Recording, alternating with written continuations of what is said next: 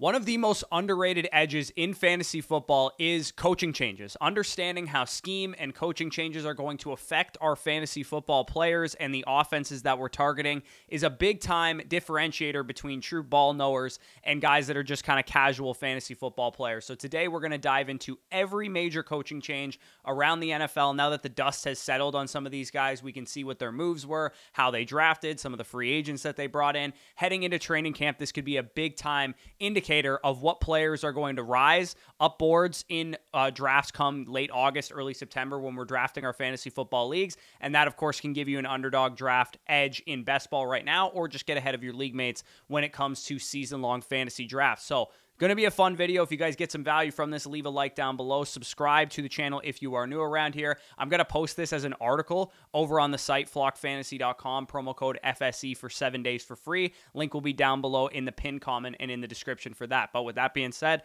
let's get right into it.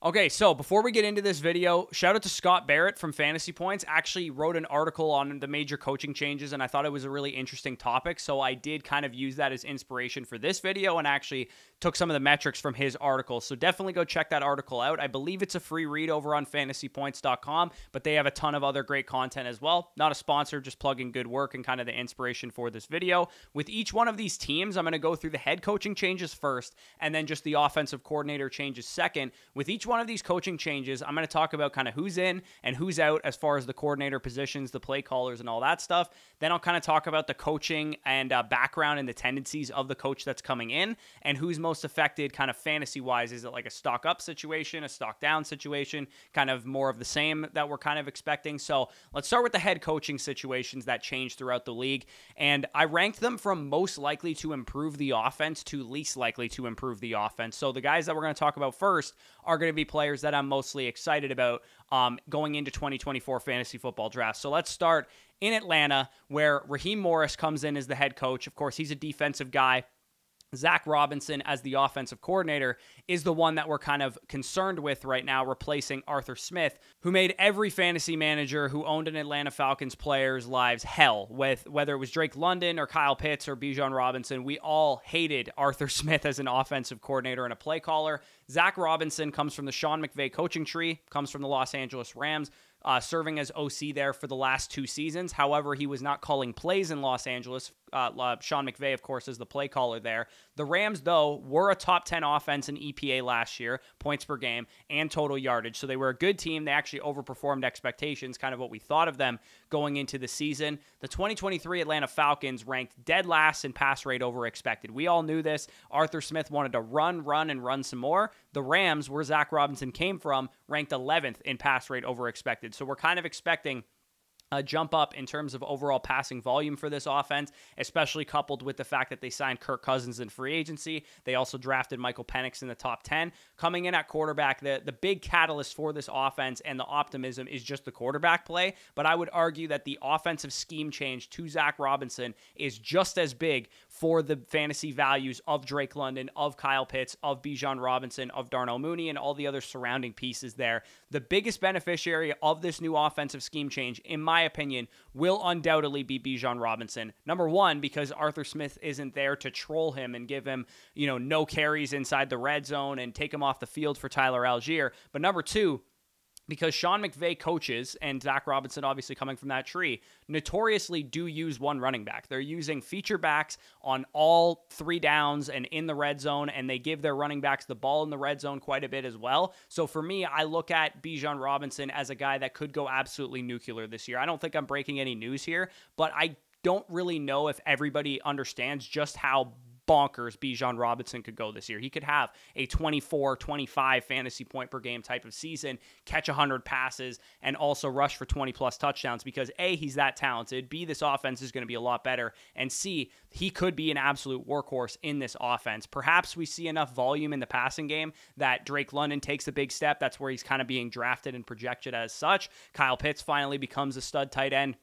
And hell, even maybe Darnell Mooney makes for a great late round sleeper because he's had a top 30 season in points per game in Chicago. And the last 2 years in Chicago, they just haven't had any pass volume either. And he's coming into a situation where most of the time we see a lot of these Rams receivers have multiple great seasons. It's not just one guy there. Like we saw both Puka Nacua and Cooper Kupp. We saw it last year. And years past, it was Brandon Cooks and Robert Woods and Cooper Kupp all getting there. So when it comes to like the stock up, stock down of this Falcons offense, I mean, nuclear stock goes to Bijan Robinson. I think he could absolutely break fantasy football this year. And then, of course, stock up to Kyle Pitts, stock up to Drake London, stock up to Kirk Cousins, stock up to Darnell Mooney, and then maybe some stock down on Tyler Algier because his standalone role won't probably be very solid this year.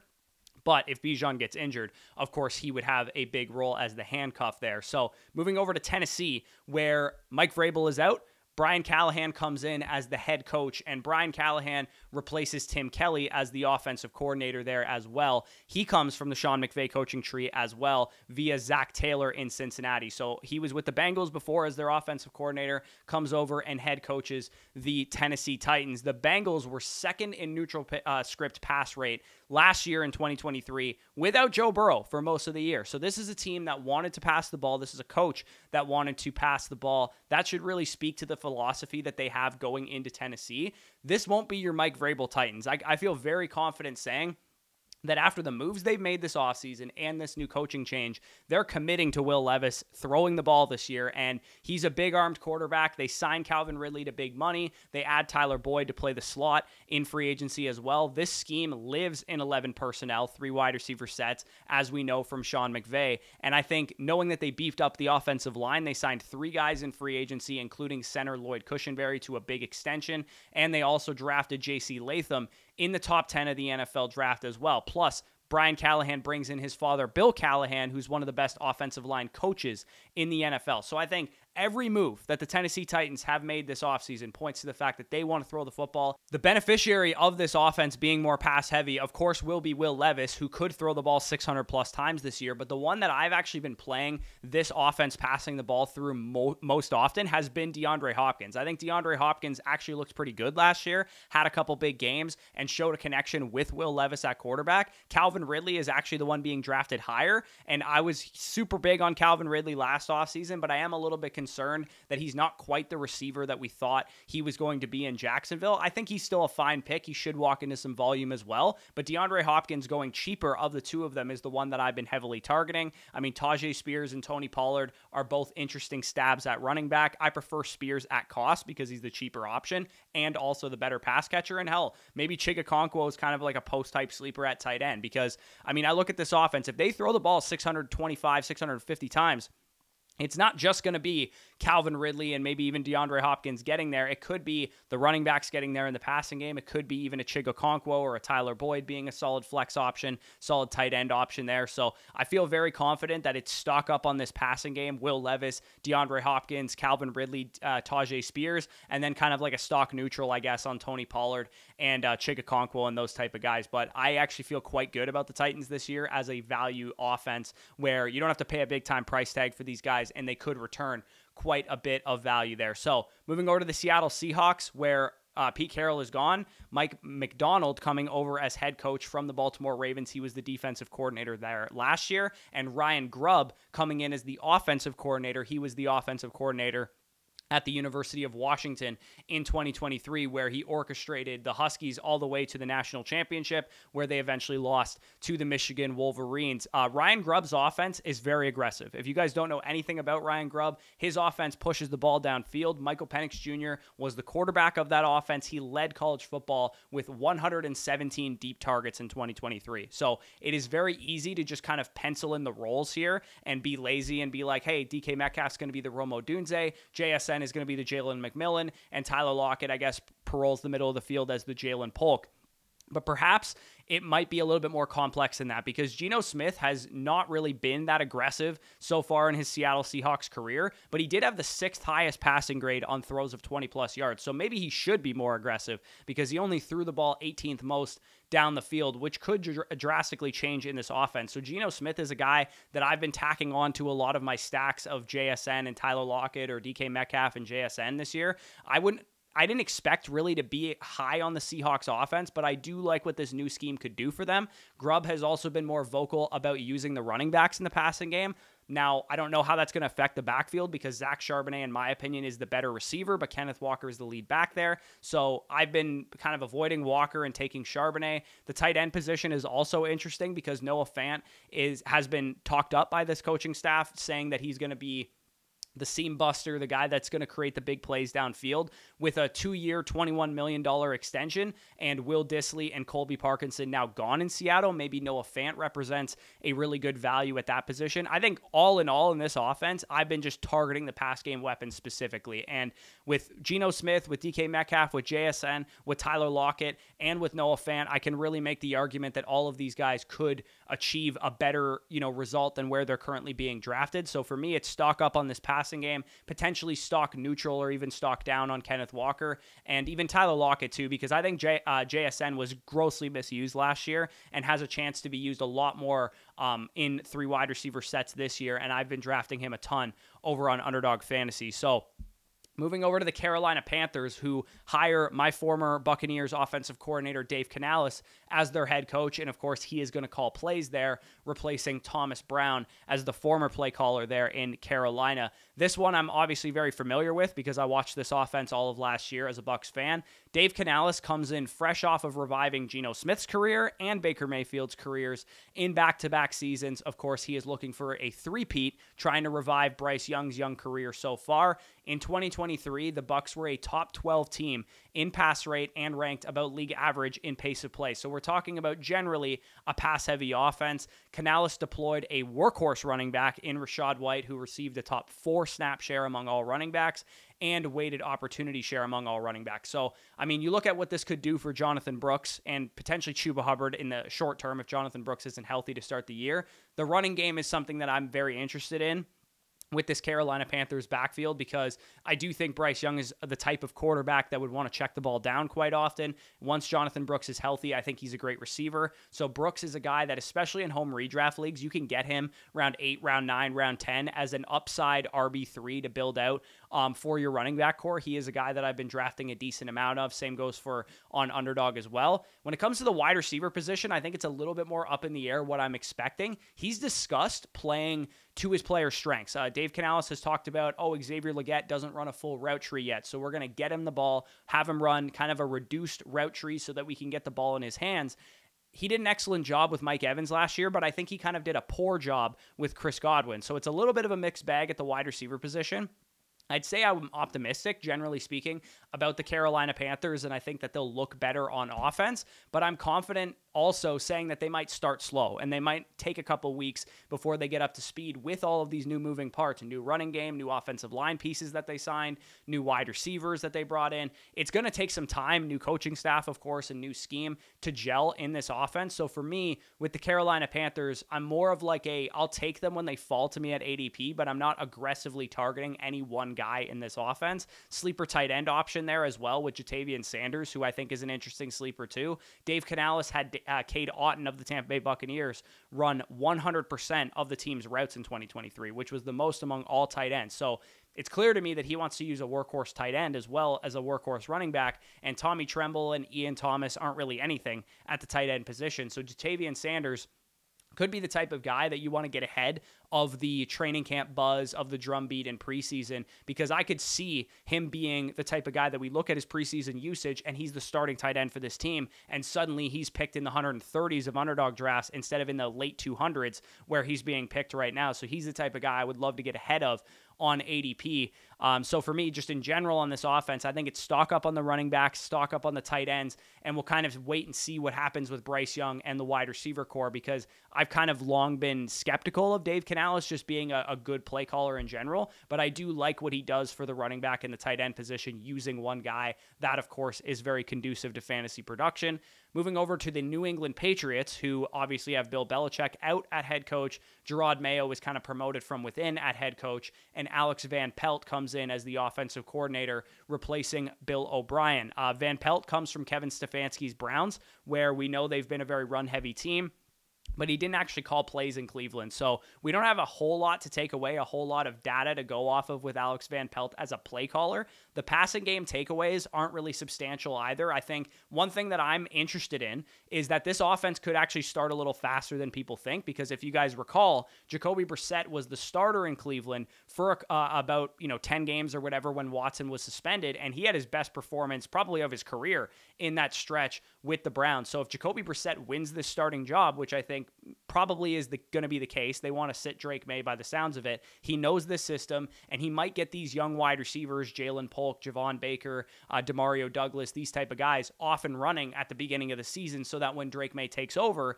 it's not like you have to completely teach these guys how to play wide receiver. They had a veteran quarterback showing them the ropes to start. And then once May gets in there, hopefully they've already established themselves as a solid wide receiver core. This quarterback scheme is very friendly too. So once Drake May gets in there, I do think he'll have some success, whether it's, running the ball and also kind of throwing over the middle to guys like Jalen Polk. He has been the one that I've heavily targeted the most because I think he's obviously the most investment with the highest draft capital. And also I think he just fits Drake May's skill set really well and fits this offense really well. So Jalen Polk to me is the guy that I have taken away as the best value. But Demario Douglas, Javon Baker, hell, if you want to take shots on Kendrick Bourne or KJ Osborne late in best ball drafts, I wouldn't blame you too much. Hunter Henry at tight end, I think, is an interesting option. The run game is also, I think, where the impact could be felt in this offense, where the Browns running backs, I mean, even without Nick Chubb last year, they were 6th in points per game among all running back cores around the league. So without Nick Chubb, they were still a very, very good running game, still a very good run scheme. I think that is great news for Ramondre Stevenson, who obviously just got a big-time extension a few weeks ago, and also good news for Gibson if Stevenson were to get injured. So you got a defensive head coach coming in and an offensive coordinator who comes from the run-heavy Browns. I think this team will be very much we want to run the ball, give the ball to Stevenson in the red zone, and that's why I've been heavily targeting him. And also, just from the passing game standpoint, probably not a super high volume passing game, but one that I think could be really efficient and underratedly efficient early in the year. So for me, stock up on the run game, stock up even on the quarterback play as well. Neutral kind of on the wide receiver core, because on one end, I think they could start fast, but on the other end, it might not be a very high volume situation. Like I said, Stevenson and Polk, the two most expensive options in this offense, to me are the guys that are the best targets. But I also don't mind Douglas, Henry, Gibson, Drake May, those type of guys that are going later on in drafts right now. So final or second last head coaching hire of the video so far, we have the Washington Commanders, who of course fire Ron Rivera and hired Dan Quinn as their head coach, and the offensive coordinator who's coming in to call plays is Cliff Kingsbury, who, if you guys recall, was formerly the head coach of the Arizona Cardinals for a number of years there with Kyler Murray. So a lot of changes in Washington. Eric Bieniemy had this offense throwing at the highest rate in the NFL last year with Sam Howell and Jacoby Brissett, but they were a very slow-paced offense. They weren't very efficient. Cliff Kingsbury comes in. He wasn't a great head coach, and honestly, he wasn't very good as an offensive coordinator at USC last year with Caleb Williams either, but he did have the Cardinals operating at the highest pace of play in the NFL during his tenure, the highest no-huddle rate in the NFL during his tenure, top 5 in dropbacks per game, and overall offensive play. So maybe Cliff Kingsbury has some warts as a play caller and a head coach, but he does have volume on his side, and one thing is for sure, Jaden Daniels has a chance to sleepwalk into top 10 quarterback fantasy numbers this year, because we know he's going to run. Kyler Murray averaged over 8 rushing attempts per game under Cliff Kingsbury. And even though I'm not the biggest fan of his fit in this offense behind that offensive line as a passer in general, I think it's just a solid situation for the fantasy production is better than the NFL production. Specifically, I think this offense is going to be a 3 wide receiver set offense. Cliff Kingsbury has had 3 wide receivers clear 75% of his routes in his entire tenure with the Cardinals. So Luke McCaffrey may be a good late round sleeper as the starting slot receiver there, and he should get a lot of run early on with a connection to his rookie quarterback. Terry McLaurin and Jahan Dotson just were bad last year. I don't really know how else to explain it. They were not as good as they should have been given the volume that they had. And honestly, maybe Jaden Daniels just galvanizes this offense in a way that Sam Howell didn't. But regardless, I'm kind of skeptical of Terry McLaurin's ADP right now, that it should be that much higher than everybody else in this wide receiver core. I get he's the best guy. He's the number 1 dude. But a 48th overall ADP on Underdog is just simply a little high in my opinion. In home leagues, he'll probably be more of like a 5th, 6th rounder as opposed to like a 4th rounder. But to me, I would rather take shots on Dotson and McCaffrey late than I would pay up for the expensive piece in McLaurin. To me, Daniels is the guy that that I want of all of these dudes, though. He's the one that I think all the fantasy production will funnel through, and the tight end position is kind of a bit of a wasteland right now because Zach Ertz, while he's old, was actually really good when he was on Arizona. He had 7.5 targets per game under Cliff Kingsbury, but they also have second-round rookie Ben Sinnott, who people are excited about. He was a prospect that I really liked. Snap shares in preseason will be crucial for this tight end position. If Ertz is a viable late rounder, we'll see it in preseason games. If Sinnott is a big breakout candidate, we'll see it in preseason games. For now, I'm not really touching the tight end position because I think there's a little bit more risk than I'm willing to invest in. Stock up, though, on Jaden Daniels for sure. I think stock up on Luke McCaffrey. I didn't mention the backfield, but if they're going to pass the ball, if they're going to run up-tempo, then Austin Eckler might have a bounce-back season and catch some passes this year. And same goes for Brian Robinson as a guy that if they're running up-tempo and scoring points, he could punch in some touchdowns. For me, I think I like Eckler because he's the cheapest, but I also don't mind Brian Robinson either, as I talked about in the Dynasty Trade Targets video. I think it's kind of stock neutral on the rest of the offense, though. So moving into the final head coaching change, and then I'll kind of just rattle off the offensive coordinator stuff we have is the Los Angeles Chargers, who fire Brandon Staley, and they bring in Jim Harbaugh as the head coach. Greg Roman comes in as the offensive coordinator, replacing Kellen Moore. Those two could not be more opposite. Kellen Moore's offenses are very pass-heavy. Greg Roman's offense was previously with the Ravens from 2019 to 2022, orchestrating the most run-heavy approach in the NFL over that span. With head coach Jim Harbaugh coming in and Greg Roman coming in, we can feel pretty confident knowing that they literally passed on Malik Neighbors and Rome Odunze at 5th overall in the NFL draft for a right tackle, that this team is running the football. We all know it's coming. It's baked into their price tags right now. It is very clear that they want to establish the run. The Chargers since 2022 have been the fastest paced and third most pass-heavy offense in neutral game scripts. So this is a vastly stark difference we're talking about in what they're going to look like, which is before what they used to look like. The Ravens in Roman's tenure ranked dead last in both pace of play and pass rate in neutral situations. So, I mean, obviously there's a bit of context there because Justin Herbert and Lamar Jackson are different types of quarterbacks, but I expect this offense to still shave off 100 to 125 pass attempts from the 632 that they had last year pretty easily. I think they're going to be at least bottom 5 in the NFL, if not dead last in the NFL in overall pass attempts this season. Herbert, when you think about it, should have been much better in those situations as a fantasy quarterback. Sub 20 points per game in 2 straight seasons now. He was QB8 last year, but we had so many QB injuries, he wasn't even that much of a difference maker. And he had better weapons. He had Keenan Allen. He had Mike Williams for a lot of that. He had Austin Eckler and more volume. I'm actively avoiding Justin Herbert in drafts right now because in redraft leagues, I think his name value will, kind of push him up the board a little bit too much. I suppose he's fine in best ball where he's going right now, but only when I'm stacking up Chargers players do I actually want Justin Herbert because I really don't think he has that high of a ceiling this year because of how much they're going to run the football. Where the value in this offense comes, for me, is the backfield because we don't know who the starter is going to be right now. Gus Edwards is the most expensive, but Kamani Vidal, the 6th-round rookie from Troy, and J.K. Dobbins, who you guys know I've been super high on for years, is also still there. The question is this going to be a 3-way timeshare all season long where all these guys are just better in best ball type of dudes, or is one of these guys going to emerge, whether it's at the beginning of the year or the middle of the year or the end of the year? I have long been a J.K. Dobbins stan. I think he is easily, when healthy, the most talented running back in this backfield. If he can rebound this year, and he is on track to be healthy for training camp, according to multiple reports, he would be my pick because he's also the cheapest to lead this backfield and be the guy that I draft the most, and he absolutely has been the guy that I've drafted the most on Underdog. However, all of Gus Edwards at ADP 121, Kamani Vidal at ADP 155, and J.K. Dobbins at ADP 180 are good values. I'm fine taking a shot on any which guy that you like. I've mixed in J.K. Dobbins to some builds, I've mixed in Gus Edwards to some builds,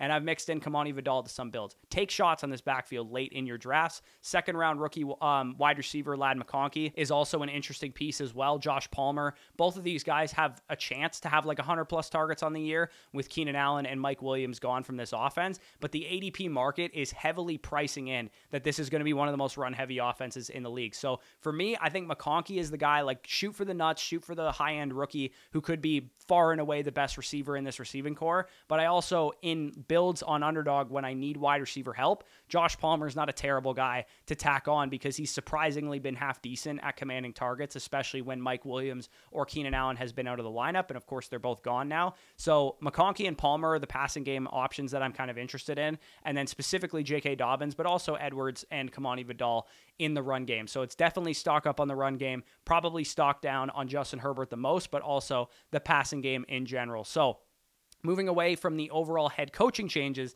let's just get into the teams that changed up their offensive coordinators. And I would say, generally speaking, when a head coach has changed, there's more turnover. There's more change that's going to happen in the offensive philosophy. Think about what I talked about with the Titans already. They went from one of the most run-heavy teams in the league, and they're probably going to be one of the most pass-heavy teams in the league now, and inverted the Chargers as well. This offensive coordinator changes usually result in more marginal changes. You're probably not going to see a vast difference between stuff, but I will say one of the changes that has a chance to really be big is the Philadelphia Eagles going from Brian Johnson at offensive coordinator to Kellen Moore. As I alluded to with the Chargers, Kellen Moore has been the architect of many very pass-heavy offenses, including the Chargers last year, who, like I said, had 632 pass attempts, and also many years before that in Dallas, where his offenses have been good. I mean, he's had 4 top 5 offenses in the last 5 years, but they've also just been really pass-heavy, and that's kind of partially why they score points and partially why they rack up yardage. Regardless, I mean, the Eagles are very talented on offense. They have a franchise quarterback and a bunch of great receivers.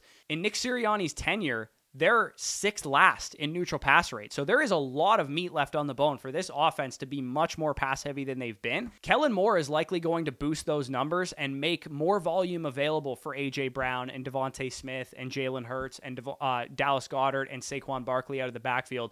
I am very much in on this Eagles offense as a bounce-back unit. Generally speaking, I'm more in on the wide receivers and tight ends, but I do really like Saquon Barkley as well. So, I mean, I look at this offense, and I have a lot of A.J. Brown, I have a lot of Saquon Barkley, I have a lot of Devontae Smith, I have a lot of Jalen Hurts, and I have a lot of Dallas Goedert. I like everybody in this offense right now, because I do think that Kellen Moore, while he has flaws as a play caller, is going to increase the pace and increase the pass attempts here. And that's good news for everybody involved. It's good news for the quarterback, even though he runs. It's good news for the running game because they'll be in the red zone more often. And especially, it is good news for the ceilings of A.J. Brown, Devontae Smith, and Dallas Goedert as the pass catchers there. So moving over to New Orleans, where Clint Kubiak comes in as the offensive coordinator and play caller, replacing Pete Carmichael. And I think this offense was in the Stone Age last year. It looked like it was one of the most unwatchable units in the league. Surprisingly, they ranked about league average or better in pace of play and pass rate in 2023. Clint Kubiak has kind of been in the same vein as that McVay-Shanahan kind of scheme,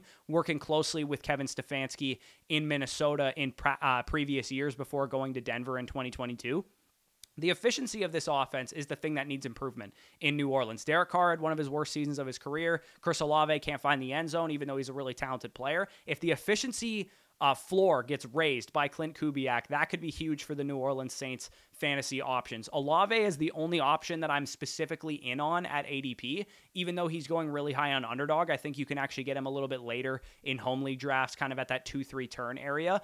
I just feel good that he is a volume commander. He's going to be a 25-30% target share guy. And if this offensive efficiency goes up and Derek Carr has a better year, then Chris Olave could really, really have a monster breakout campaign. Derek Carr and Rashid Shaheed are not guys that I find myself targeting very often, but I don't hate their value currently at ADP right now. The offense of pieces that I really I'm worried about is Alvin Kamara, because Alvin Kamara not only is super old and has Kendre Miller breathing down his neck, he also had so many checkdowns last year that if this offense is not operating in that way, then Alvin Kamara probably is a lot worse for fantasy than he is in years past. And if they're trying to operate an efficient rushing attack, Kendre Miller actually fits that better than Kamara does at this point in his career. So for me, I'm a little worried about this backfield. I don't know what to expect. On underdog, I'm okay taking Alvin Kamara because he goes late enough that it's baked in. But in home leagues, I feel like Kamara's ADP will be pushed up because of name value. He'll be like a 4th or a 5th rounder. And at that point, I would probably be out and I would just take Kendre Miller later on. But for me, the passing game is the part that I'm kind of interested in. Chris Olave and Rashid Shaheed on underdog are really expensive and you got to pay up for them. But in home leagues, I feel like I'm going to be really, really in on those type of guys. So stock up on the passing game, stock down probably on Alvin Kamara at this point in time. Tampa Bay Buccaneers staying in the NFC South, obviously my favorite team. Liam Cohen replaces Dave Canales as the offensive coordinator. Liam Cohen comes from the Sean McVay coaching tree. He was the offensive coordinator in 2022 in Los Angeles, where they kind of throw the ball like crazy, as I've already talked about. Baker Mayfield is familiar playing in this system because he was with the Rams for a short period of time with Liam Cohen and Sean McVay back in 2022. The verbiage and all the other nuances of the offense should be a short adjustment period because it is very similar to Dave Canales' offense from that perspective. The main focus that I've heard Liam Cohen talk about numerous times, and obviously I follow this team more so than any other team in the league because I watch all the press conferences, I listen to everything that they're saying, and all they talk about is improving the running game. All they talk about. They add offensive line additions galore in free agency, and they drafted the best interior guy in the draft with Graham Barton to play center. This should all help Rachaad White be a better running back because we know that Rachaad White's a great receiving back, and many people, you can't open Twitter without people talking about Rachaad White's terrible yards per carry, terrible rush yards over expectation. White's one of those guys that the Sharps hate because the advanced metrics say that he's not a very good running back, and they let him fall to round 6, round 7 of underdog drafts. But I'm telling you right now, sometimes you have to take a step outside of the metrics and look at the scheme and watch how Rachaad White was running last year. He runs patiently. He needs a good offensive line. He needs a good rushing scheme.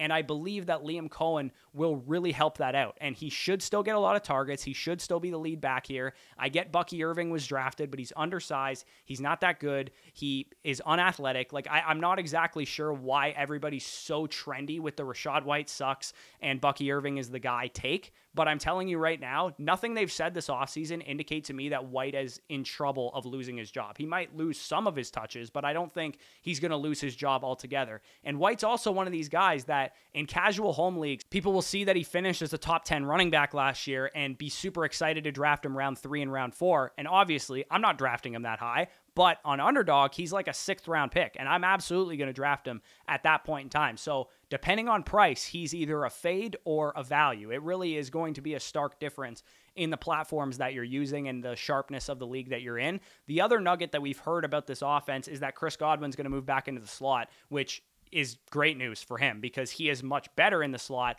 and it actually could hurt Mike Evans a little bit because Chris Godwin has averaged 2.11 yards per out run in the slot last year versus 1.65 out wide at wide receiver. So Godwin is also one of those guys that I feel really confident is a stock up, probably the only like true stock up of this offense. Stock neutral probably for the rest of the guys, Mike Evans, Rachaad White, Baker Mayfield. Cade Otton might be a stock down potentially because as I mentioned with Canales and the Panthers, Cade Otton was like easily the only tight end we used last year, and it's possible that Liam Cohen doesn't have that philosophy. It's just a risk to him. But again, this offense relatively, I would say, should be more of the same in 2024 that it was in 2023, potentially a little bit better with some continuity there at quarterback. Buffalo Bills, Joe Brady comes in as the offensive coordinator, replaces Ken Dorsey. This was a change that actually happened mid-season of last year, so we do have some data on this. We saw a greater commitment to the running game. Pass rate over expected went from 5th to 25th once Joe Brady took over this offense. Maybe we see a greater commitment to James Cook with passing game weapons, not really to be located without Stephon Diggs and Gabriel Davis. Maybe James Cook is a guy that takes a big step forward just as a back in general on the ground, as well as how many targets he's getting. Or maybe Ray Davis is going to be the guy that they run the early down offense through and maybe the goal line offense through. He's obviously a guy that has maybe a standalone role plus handcuff upside. Brady's number 1 receiver.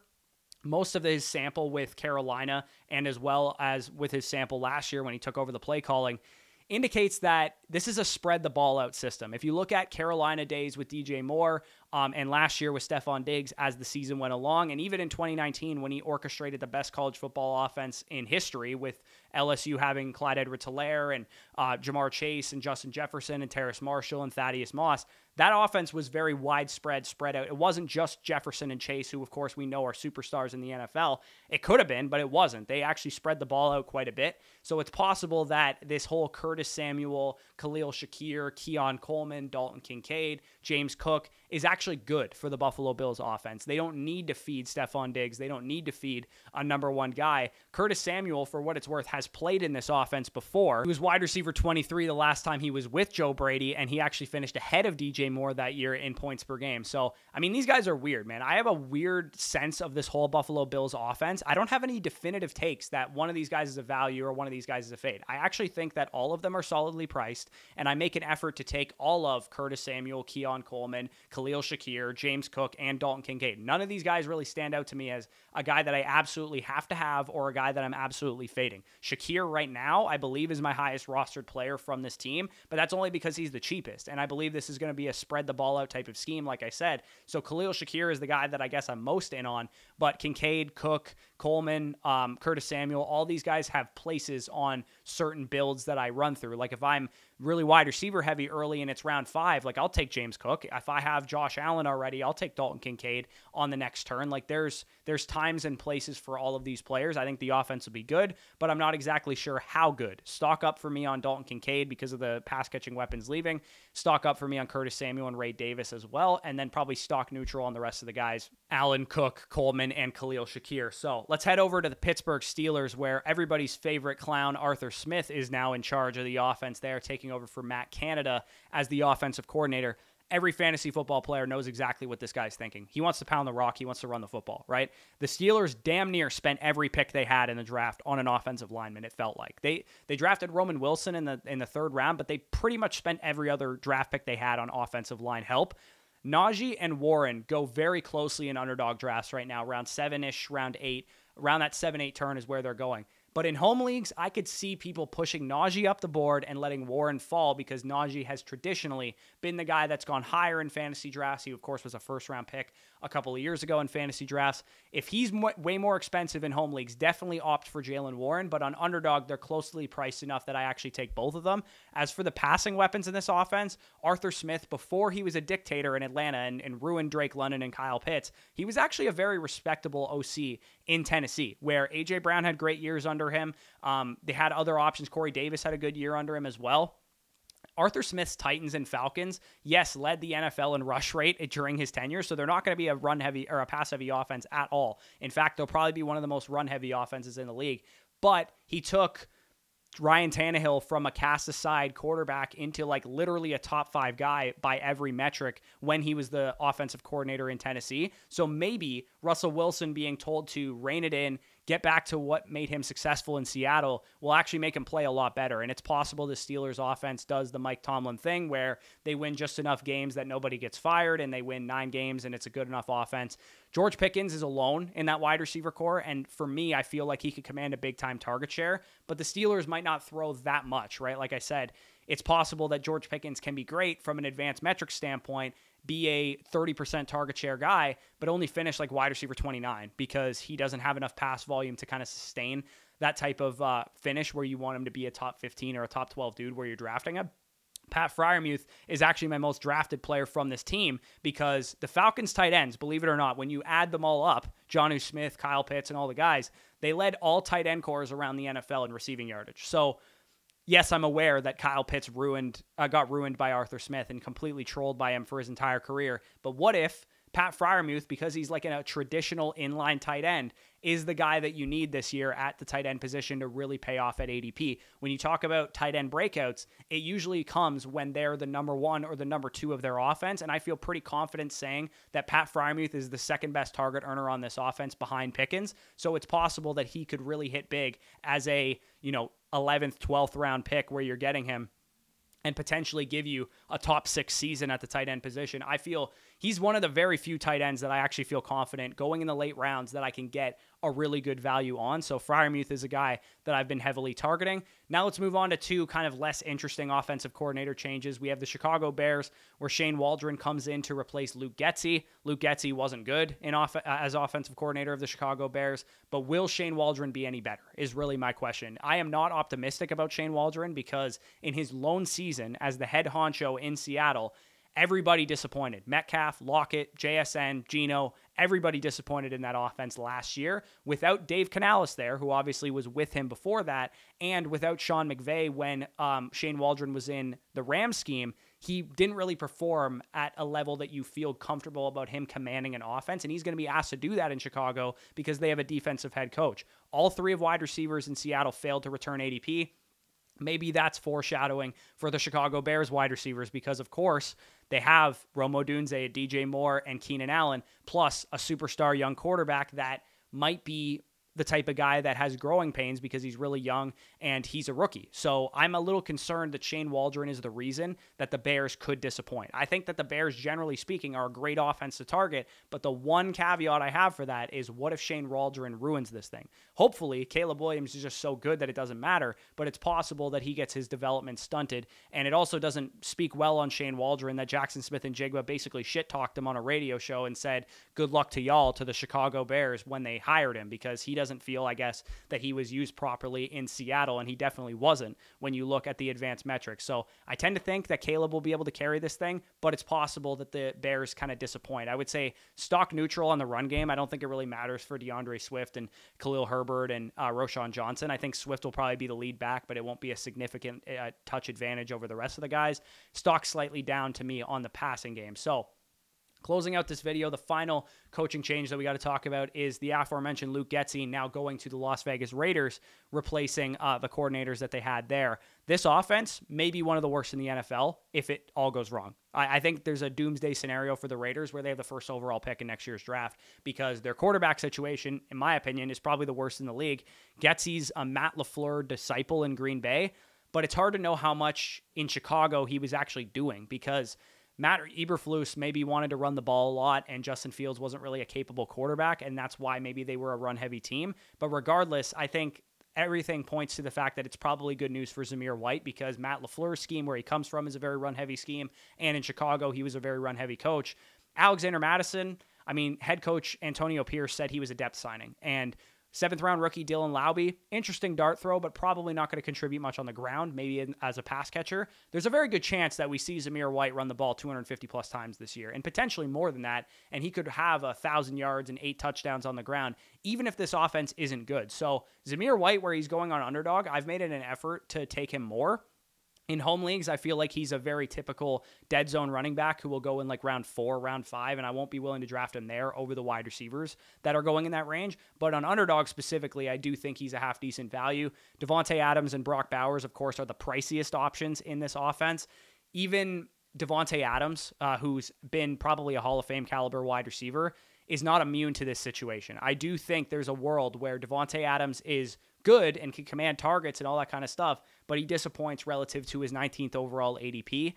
That tends to lead me away from Devontae Adams because it's just so much harder to click the button on aging wide receiver, bad potential offense, run-heavy potential offense with bad quarterback play when there's young, upside, talented receivers in great offenses going right near him. It's really hard to click the button on Devontae Adams with all of those surrounding factors. And I think if anybody can do it, it could be Adams. He's that talented of a dude. But what if he's over the hill? What if he's lost a step? It's very possible that he very much disappoints at his current ADP. Brock Bowers, of all the players in this offense, is the one that I have been targeting the most because Cole Kmet led the Bears in targets in 2022 under Luke Getsy. And even though DJ Moore was brought in last year, he still finished tight end 9 in points per game. So I'm not exactly sure how Michael Mayer will factor into the snap share usage, and I'm sure we'll get insights onto that in preseason games. But for me, I just think Brock Bowers is that good, and he's that big of an upside swing that I'm willing to take the shot on him, even if the offense is bad, even if I don't really believe in Gardner Minshew / Aiden O'Connell or Luke Getsy as the offensive coordinator. I think Brock Bowers could just be that dude. So that's why I've been drafting him. But regardless, I would say it's probably stock down in general on the entire Las Vegas Raiders offense from last year because Jimmy Garoppolo at least was a veteran quarterback who could kind of, command the ship.